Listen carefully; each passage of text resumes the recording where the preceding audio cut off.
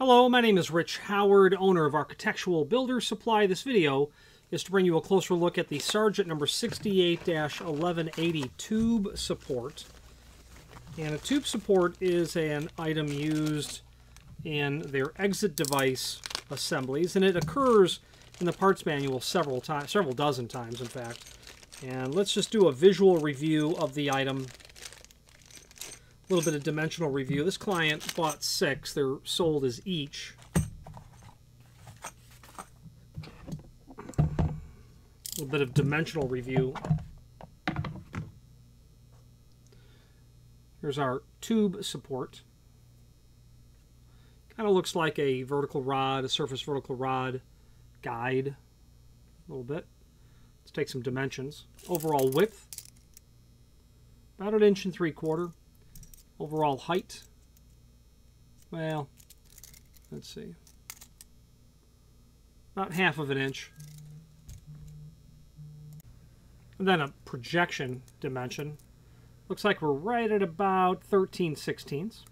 Now let's switch to the screen view where we can take a look at some supporting documentation when it comes to this tube support. Okay, and this is the item that we're looking at, and here's the link to the manufacturer's page here.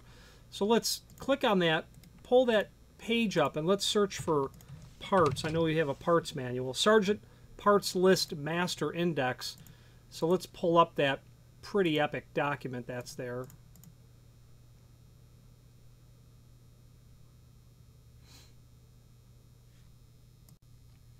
Okay, so we've got that document pulled up. 4,500 pages. Control F and then search for the 68-1180, and then it will cycle through the entire document and return the results.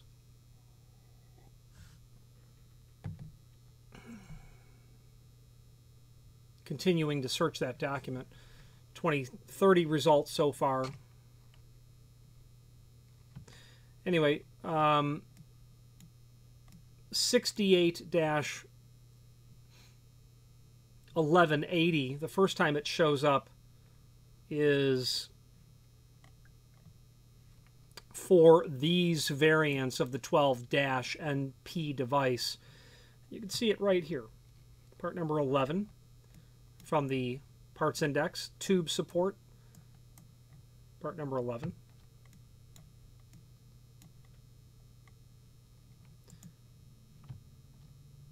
As we cycle through all of the matches, for the NB53, or the 53NB, it's part number 4, and you can see just exactly where it's coming into play. And on, and on, and on. So this is a very common item used in a variety of these different exit devices, is the bottom line. Okay, so that's where you'll be able to find not only a reference to the item itself, but other products that you might require when it comes to servicing your exit device. And it's really great that Sargent makes this information available to us, because it allows you to continue to get serviceable performance out of the significant investment in exit device hardware. Back to the manufacturer's page. From here, this is the page, the repository page of all things Sargent related. Not only all of the Sargent products that we sell as you scroll down through, but a link to the manufacturer's website, a link to the manufacturer's catalog, then several encyclopedic documents such as that parts master list that we talked about earlier. There's an 80 series 2019 parts manual. And that's going to be very likely a more appropriate document, because it just allows us to focus on those exit devices. Okay, and it only comes up a couple of times in that in this document. Okay, so a bit more focused view. Back to the manufacturer's page. What's interesting about that is, if you wanted to see what Sargent was doing in the year 1888, you can fire up that catalog, and while it's an epically huge document, and after we get that catalog loaded, that 1,400 plus page Sargent catalog. It is really, you know, as an aside, it's really nice to go back in time to be able to see what was manufactured, what was available. From a research perspective alone, I call on these old documents often when I'm looking for, you know, clarity as to what was once manufactured. And this period, this very late 19th century, was a very revolutionary time in lock sets, because you see these, what you might call skeleton keys. I'd call them that too. That's actually called a bit key, is what its proper term is. It's a bit key. And at this time, bit keys were in absolute, I would have to say, decline. I know they existed, and obviously still do today. They existed till the 1920s for sure. But at the same time, you would have pin tumbler construction, modern cylinder construction available, certainly at this same time. Now, I don't see a pin tumbler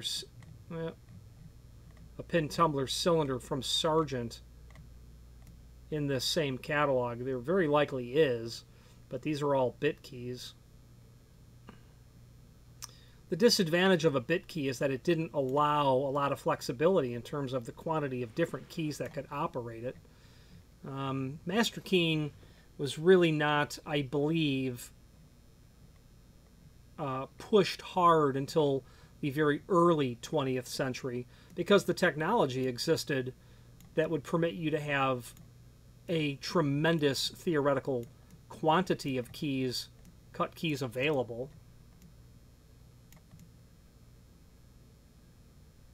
That bit keys would not allow. So I didn't see any pin tumbler cylinders by Sargent back then, and I highly doubt we're going to find any exit device hardware. But what you'll certainly find are inspirational examples of hardware that we take for granted every day.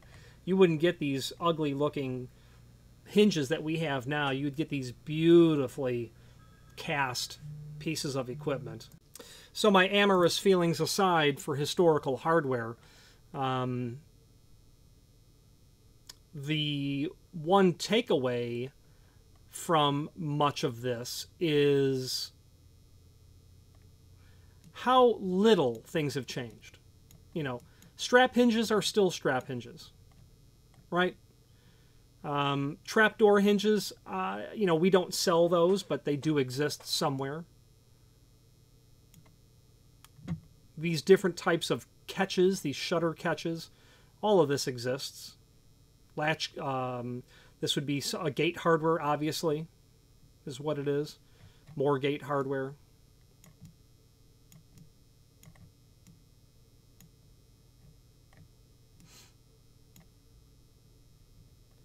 This catalog is so large that it's very unwieldy to handle. Coat hooks, pulleys, Lufkin Rule Company. Lufkin, a company that still manufactures rules and tape measures and things of that nature. Very interesting. Let's finish up this video on camera.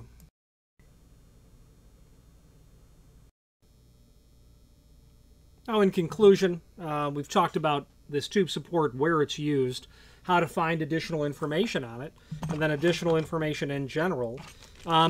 I am very partial to Sargent because certainly their long heritage, their long lineage of hardware makes them very well positioned when it comes to having a set of solutions for problems that I'll stop short of saying that Sargent is unique, but when it comes to depth and variety of solutions in mortise locks, in exit devices, and on and on and on, they are a company that is a force to be reckoned with 100, 50, probably 180, no, let's stop short there.